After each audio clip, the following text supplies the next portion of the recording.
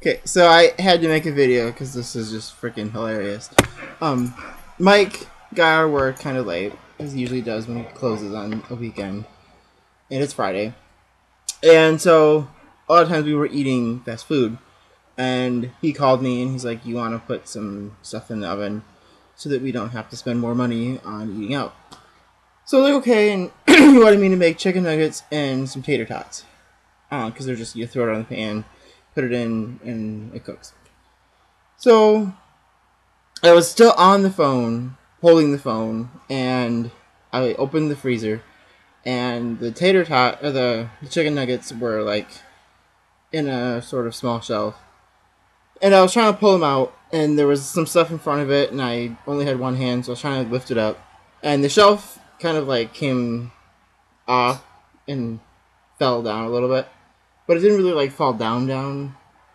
It was just kind of off the thing.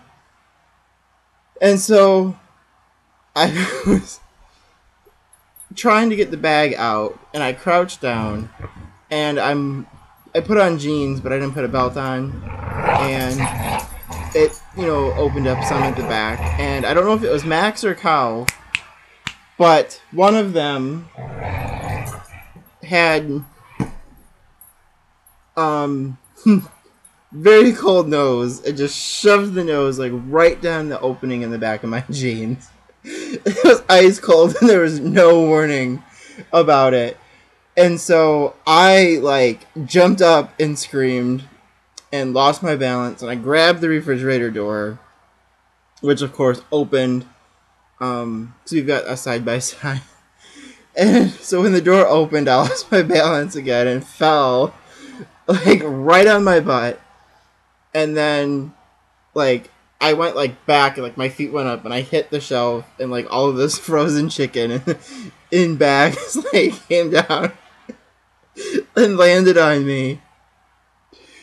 And I just kept laughing, and then I finally figured out where I had dropped my phone to and picked it up, and Mike was like, "What the hell are you doing?" And I couldn't explain to him because I was laughing too hard, and I was like, "I'll tell you when you get home."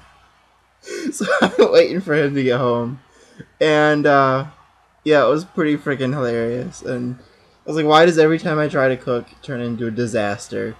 And I think he's home. So I'm gonna go now, and I hope you like this little story because I thought it was awesome.